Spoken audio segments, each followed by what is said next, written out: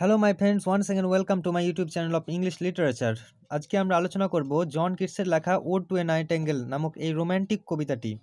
দেখো বন্ধুরা, এই কবিতাটাই কবি জন কিটস নাইটেঙ্গেল পাখিকে তার পোয়েটিক ইন্সপিরেশন হিসাবে বেছে নিয়েছেন এবং এই নাইটেঙ্গেল বার্ডকেই ইন্সপিরেশন হিসাবে বেছে নিয়ে তিনি এই গীতি কবিতাটি লিখেছেন। ব্যক্তিগতভাবে জন কিটস অত্যন্ত বেশি বিশৃঙ্খলতা এবং দুঃখ কষ্টের মধ্য দিয়ে তার জীবনটা অতিবাহিত হচ্ছিল।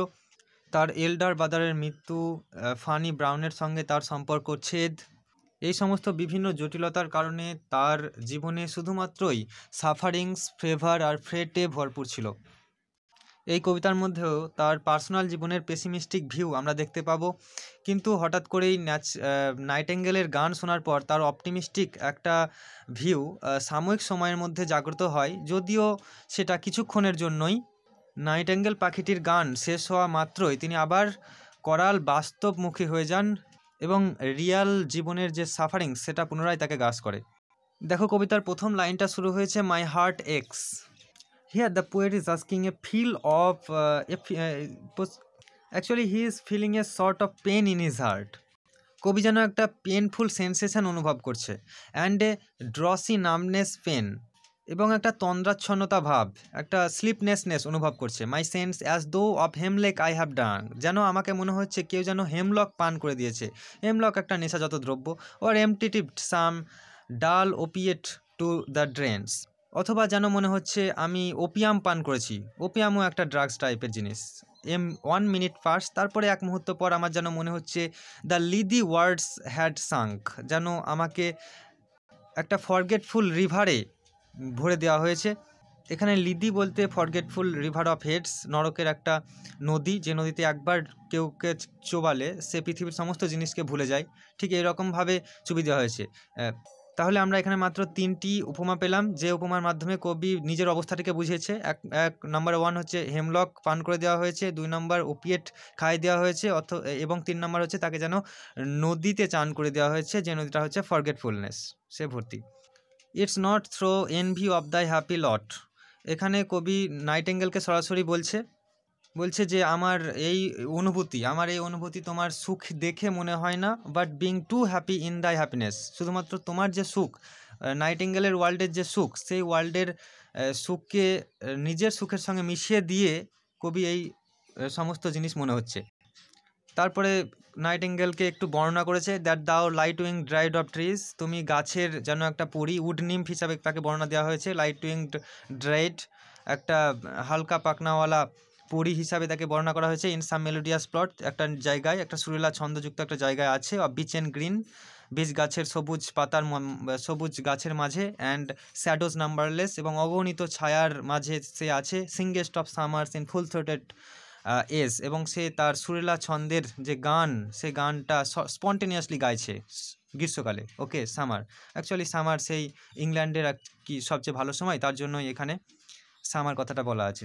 নেক্সট স্ট্যান্জাতে কবি বলছেন, O for a drought of vintage, আমাকে এক ফোঁটা মদ দাও। ওকে, actually the poet wants to go into the world of Nightingale through a number of steps.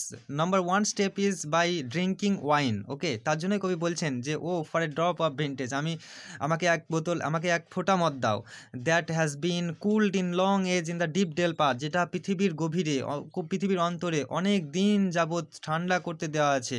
Testing of Flora, এবং তার টেস্ট হবে ফুলের মতো, ঠিক আছে। Flora the god of wine আর কি, god of flower, goddess of flower. And the country গিন, এবং সবুজ গ্রাম্য অনুভূতি সে চায়। ড্যান্স, এবং তো সেখানে আমি মদটা খাবো এবং ড্যান্স করবো। অ্যান্ড প্রভিন্সিয়াল সং, এবং আমি যে গান শুনবো সে গানটা হবে গ্রাম্য গান। Provincial means the south portion of France. Okay, and সানবার্ন্ট মার্থ, এবং তারপরে আমি ঝকমকে সূর্যের মৃদুমন্দ রোদে আমি আনন্দ করব।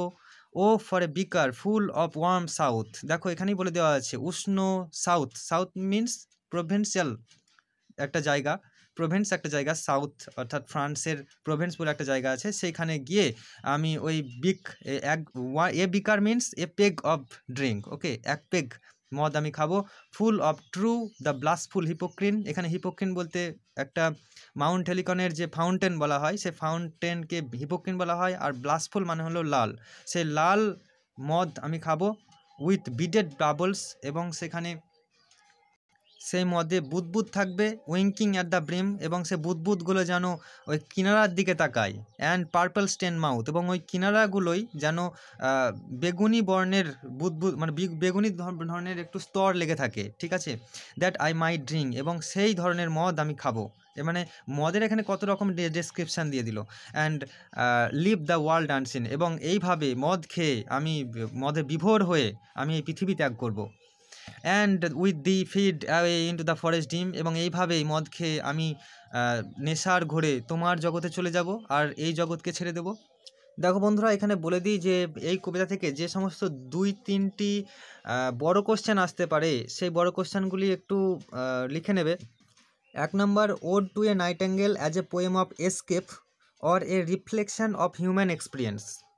কিভাবে এই কবিতাটি জন কিটসের এসকেপিজম এই থিমটি তুলে ধরে এবং ওই রিফ্লেকশান দেয় কিভাবে হিউম্যান এক্সপিরিয়েন্সের, অর্থাৎ মানুষের অভিজ্ঞতার যে প্রতিফলন জন কিটসের এই ওড টু দ্য নাইটেঙ্গেল এই কবিতাটির মধ্যে প্রস্ফুটিত হয়েছে সেটা একটু বর্ণনা করতে হবে। 2 নম্বর একটি important question, how does kit explore the capacity of imagination. ওকে, ইমাজিনেশনের যে ক্যাপাসিটি সেটা বর্ণনা করতে হবে two transcend reality in the ode to the Nightingale. আর 3 নম্বর হলো এই গোটা কবিতার একটা ক্রিটিক্যাল অ্যাপ্রিসিয়েশন তোমরা নিজের মতো করে নেবে, সাবস্ট্যান্স কিন্তু নয়, ক্রিটিক্যাল অ্যাপ্রিসিয়েশন করে নিয়ে নিজের ভাষায় একটু লিখতে হবে। আর এই 2টি প্যারাগ্রাফ থেকে যে শর্ট কোশ্চেন পড়তে পারে সেই শর্ট কোশ্চেনগুলো একটু আলোচনা করব। MCQ number 1, John Keats belong to the romantic age বা romantic period. John Keats belongs to new generation of romantic poets. Number 3, ode to the Nightingale was published in 1819. Number 4, Ode to the Nightingale was published in the Annals of the Fine Arts. এই পত্রিকায়।